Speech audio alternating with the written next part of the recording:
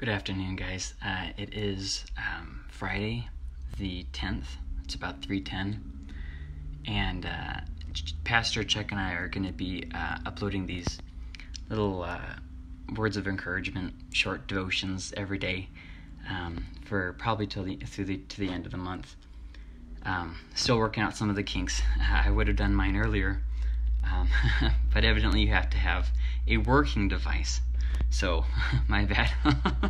I hope you guys' week has gone good, and I hope you guys have an amazing weekend. Anybody who knows us knows that the church does a lot of work with addicts and ex-addicts and that kind of stuff.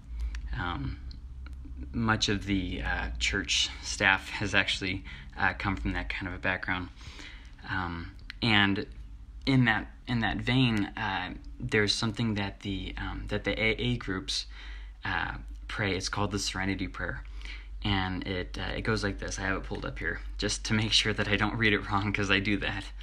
God grant me the serenity to accept the things I cannot change, courage to change the things I can, and wisdom to know the difference. That prayer has become so meaningful for me, not just through my own struggles, but also in life in general. And there's a lot of things that we kind of get the idea that it's for drug addicts, but it can really profit. It can really profit all of us. And I think the Serenity prayer is a perfect example of that.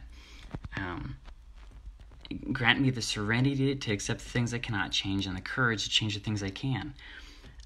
But we oftentimes confuse those things. See, things that we can't change, we worry about it, and we keep trying to stick our fingers in it, and we keep trying to fix it, and it's something that we can't change. And oftentimes we make this molehills really the major issues. So that the first part of that prayer kind of talks about that serenity to accept the things I cannot change. But then the second part, we confuse that too. It says the courage to change the things I can. Sometimes it's something that we could fix or we could change, and we just simply don't. Maybe it's because of fear, or maybe it's because of, whatever. And in this prayer, we have that nice little balance between the two things. But I want to go a little bit past that. The second part says courage to change the things I can. That kind of brings up a question, and that's something that I weigh in myself. Is this, what should I change? Because sometimes we think just because we can do something that we should do something, but that's not necessarily the best course of action. And so with that second part of the prayer, courage to change the things I can, I ask myself often, what should I change? Sometimes I think along the lines of this. Well, I tried to help this person, it didn't work out. So I'm gonna change it. I'm gonna stop being a doormat. I'm gonna put my foot down, and I'm gonna stand up for myself or whatever. And then this leads me to be short-tempered. It leads me to start ignoring people and stop investing in other people's lives and kind of just be self-centered and focused on me. So that really could have changed, and maybe even I had the courage to change it, but I probably shouldn't have changed it, because it caused me to become a less loving person. And in turn, my life has now become more about me.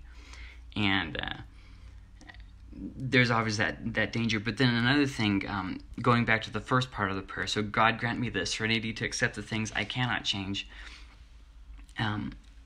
I find that there's a lot of things that we just refuse to let go of. I lost my second son last year, and it was very difficult. But one of the things I had to learn how to do was to let go of him. Sometimes we don't want to let go because maybe it hurts, or we're afraid that if we don't remember them, no one will, or whatever. And the thing about it is in life, not just for those of us who struggle with addictions, but us in general, we have to learn how to just let things go. And I think that the Serenity prayer is just a perfect balance of that. So I'll read it one more time, and then we'll be done for today. God grant me the serenity to accept the things I cannot change, courage to change the things I can, and wisdom to know the difference. I hope this has been encouraging for you, and I hope you guys have a great weekend. Tomorrow, Chuck will have a short word of encouragement for you guys. So have a great weekend.